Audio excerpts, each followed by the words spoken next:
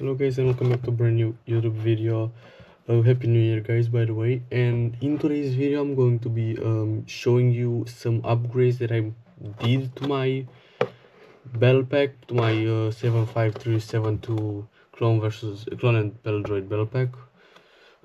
So the battle pack is one of the best values we've ever gotten. We got the B2 super battle droids, we got this octa trap thingy, and we also got this staff speeder and the regular phase 2 clones. But what I don't like about this battle pack is the clone side builds. So we're going to be upgrading this speeder with my custom design. Basically this design you can find on my Rebrickable. It's free, the instructions are free, so if you wanna go check it out, download them, use them, build them how many you want, because they're free. And it easily fits. It's a very nice bulk speeder design. It easily fits the clone trooper.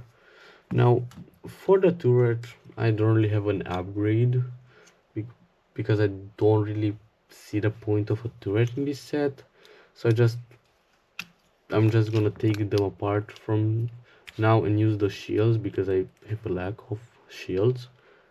And also those parts here and this part, I'm gonna use the parts. That's what you can do with your turret, that's what you can do with the speeder. You can try and modify it, but I don't see the point. I think it just looks like a 4+ build. A lot of people said it, and I'm gonna say it too. For the bell droids, I'm going to do a little something. The B2 bell droids you cannot modify, don't have what to modify, so they stay like this, and I also think they are very cool.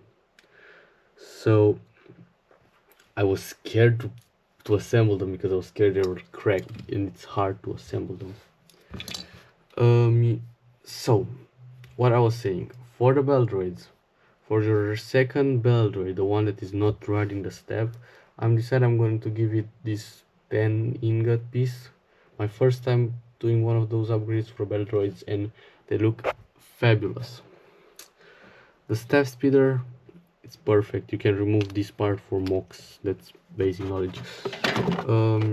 And also for the droid side, I decided I will give them this spider tank. It's from the ATT set. It'll also complete a little bit, make the clones a little bit, give the clones a challenge basically. This droid pod thingy or whatever it's called, I don't know, it's just a it's perfect. The only problem is that you can't put pressure up here, but you don't really need to. You can pause it, you can do whatever you want with it. You also open it up, there is a brain in there. I like that. I like how it spins. I did not test the fire missiles. They work, it's good. So that's basically how I would upgrade this set. And the crate, how you can upgrade is get 2 crates. Now I got 2 crates, it's much better. And in rest, that's basically like the set is perfect, except probably those helmets, I think they look a little bit ugly. Like I like the shock troopers, but I think those they're just so new.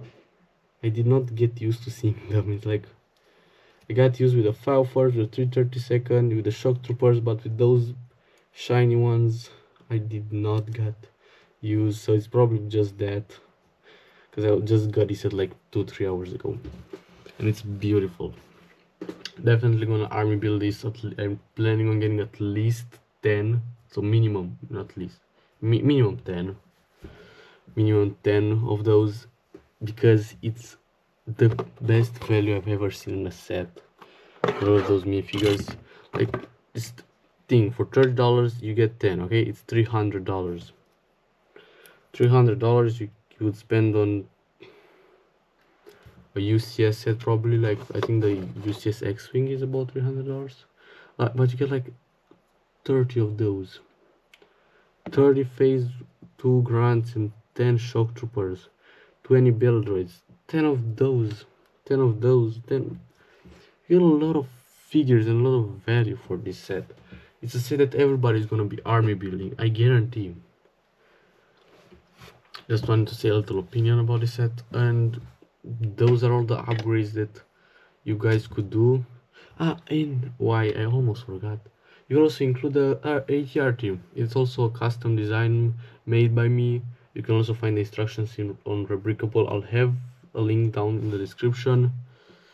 You can fit a minifigure. I'm lazy to put a minifigure on there because I don't want to bore you guys a lot. So you can also add the ATR team, which will do spectacular. Of course, you have the new droid thing in the set, so you can have the ATRT fighting with that one. And that's basically it, guys. You know, we got rid of a speeder, we got another one, a better one. We got rid of the barricade, we replaced it with the ATRT, and we also added a little bit extra builds to the droid side. And if even without this, if this wasn't in the set, then it would be a normal speeder with a normal ATRT, like what I have here. This would be like perfect. Nobody would have complained. Probably helmet holes, but I don't have a problem with that.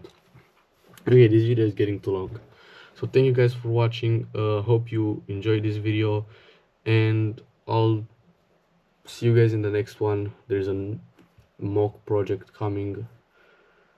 You'll probably enjoy it, hopefully. So goodbye.